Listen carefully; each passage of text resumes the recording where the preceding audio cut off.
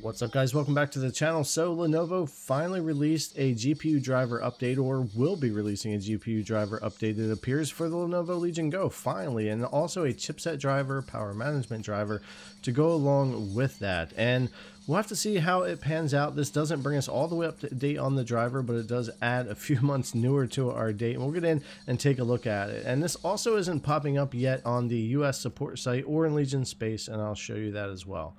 But we are currently sitting here on the original OEM driver. I've been recording gameplay stuff for Rivals and PoE and stuff, but this was an April dated driver that we got in May from Lenovo, and we've had this the whole time, all year, on this device, unless you've sideloaded something else, which we'll get into as well. But I checked Legion Space and went into the updates, and nothing is showing up here yet for me. And I got a bunch of people message me that this was out, which is why I went looking. But nothing showing up yet here, which is where I'd rather get the official update. But I did want to take a look, so I continued on. It's also not going to be showing up on the US site, and I didn't see it on any other sites, only on the China website. And this happens a lot with Lenovo, where they'll drop everything over there first, and then it kind of rolls out to Space and the other websites. But because I am curious and wanted to get into it, I am downloading the chipset driver, the VGA driver, and the energy management driver, all dated for December 6th here, 2024. So that's the three new drivers that we've got that we'll be installing here on the Legion Go and checking out. And as a side note, there's a new driver from AMD as well for the 7840U to sideload here, and I'll be doing a video on that in the future once we get through some of the rest of these game tests. But anyways, continuing on with this, we are going to go ahead and install all three of these parts and try them here on the Legion Go. First, I'm going to install the new chipset drivers. So I'm going to go ahead and bring this up, just do a quick install here. This isn't really a full guide on how to install this stuff, but pretty simple. I just downloaded it. I'm going through and installing everything. The only thing that might get cumbersome is the GPU driver if you have any issue with that. Once we have that installed, we're going to go ahead and do the system power management that we downloaded here, get that one done.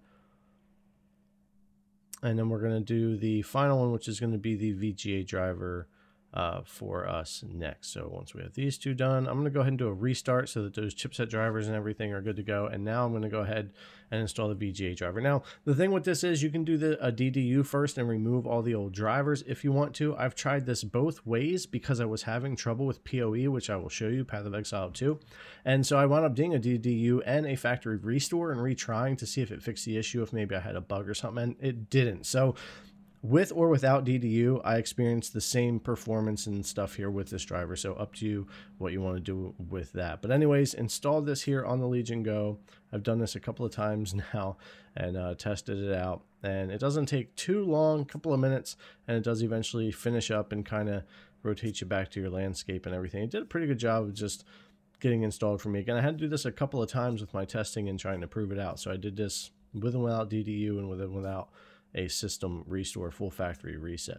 Now, once that driver is installed, I'm going to go into the Microsoft Store and look for updates, because there's always an AMD Adrenalin app update when you update the driver. So you need that to be able to use the app and all that kind of stuff. So we'll go in there and get that downloaded, and we'll get it opened up here, and we'll look at the new version we have from Lenovo here. So get that popped up. Now, I wouldn't necessarily recommend doing this until it comes out officially everywhere. I just wanted to check it out. 24/10/30, so 7/16/2024 from April 22nd. So we gained a few months there, 3 months. We are still behind a little bit, but to be fair, the Asus ROG Allies official drivers are August, so we're not that far off there on those. So a little catch up, not as far as I would like to see. I definitely want to see better, and we still don't have AFMF working here. Even if we did have the first version working, you really wouldn't want it. The second version tends to work better. So we'll be looking at side-loaded drivers later on in other videos. But for this, it was interesting because I said I had trouble with Path of Exile 2, and CPU usage would get weird and performance would get really weird sometimes. When it wasn't, it would actually perform a little better. But from time to time, I would get this spike in my CPU usage with this game that would really hurt my performance by a lot. And I didn't think there was anything going on with more shader compilation or anything. I went out of this game, came back in, played it, came back in again. I did this repeatedly, and again also did this with different times of installing the driver and repeating everything, and this kind of kept happening to me. So kind of interesting here. I didn't experience it with any other game yet, and over in Dragon Age, for the most part, performance either matched or was slightly better. It just kind of depended on where I was at and what I was doing. So obviously when you have driver updates, some games get worse, some get better, some get fixed, some break. It's just the nature of things. But with this one, I think most games will do better. And from what I'm seeing with Rivals and Dragon Age, and I've since played a couple other games, it's doing pretty well on this driver. And they may even have some things they change before they release it everywhere else or into space.